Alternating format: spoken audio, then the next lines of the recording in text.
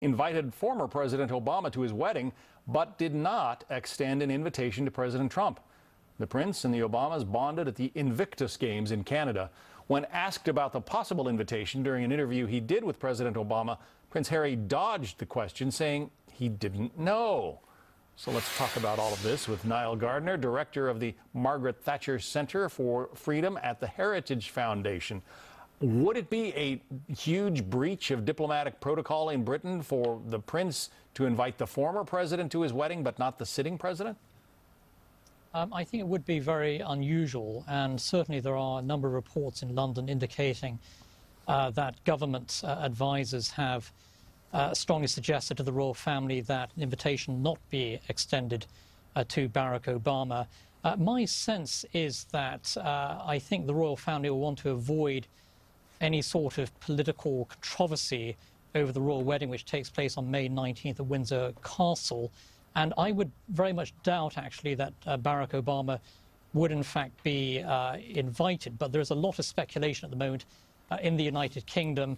And without a doubt, I think this is a sort of hot-button political issue at the moment with the potential for significant controversy. Let me play just a little bit of an interview. This is kind of an unusual interview that the BBC did, because the interviewer is Prince Harry and his guest is Barack Obama. I want to play this for you. You've sat through the inauguration with your game face on, not giving much emotion away, as we all saw. What's going through your mind? The sense that there was a completion and that we had done the work in a way that preserved our integrity and left us whole, and that we hadn't fundamentally changed, I think was a satisfying feeling. Now, that was mixed with all the work that was still undone. So he's telling the former president there that he had his game face on at the inauguration. Ultimately, this is kind of all up to the Queen, is it not? I mean, it may be Harry's wedding, but she's kind of the one who rules yes or no on the guest list.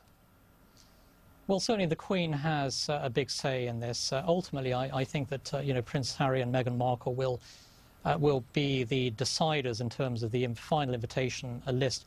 But the British government, although it has a consultative role, does also have a strong say in this matter as well.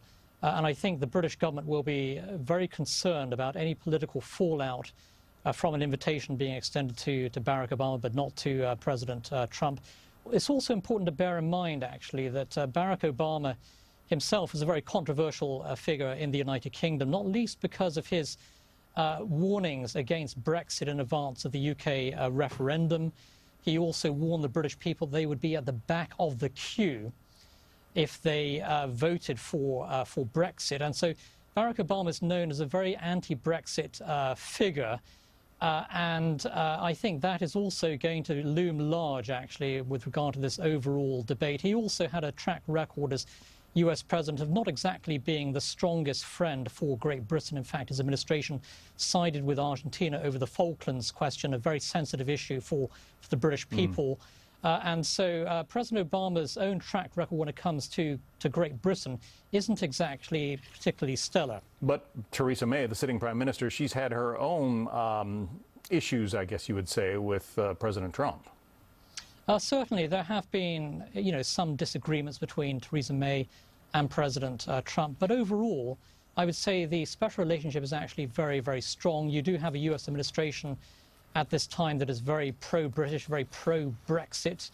And I think that overall, the relationship between Washington and London is very, very powerful at this time. And certainly the British government, I think, will be very keen to ensure that the U.S.-U.K. special relationship continues to be extremely strong in the coming years. So certainly this is going to be a very interesting debate that's going to take place in the U.K. in the coming months. But my sense is that Barack Obama probably won't be going over to the royal wedding. Nile Gardiner from the Heritage Foundation. Nile, good to have you on. Thanks. My pleasure. Thank you very much. 2017 was quite a year.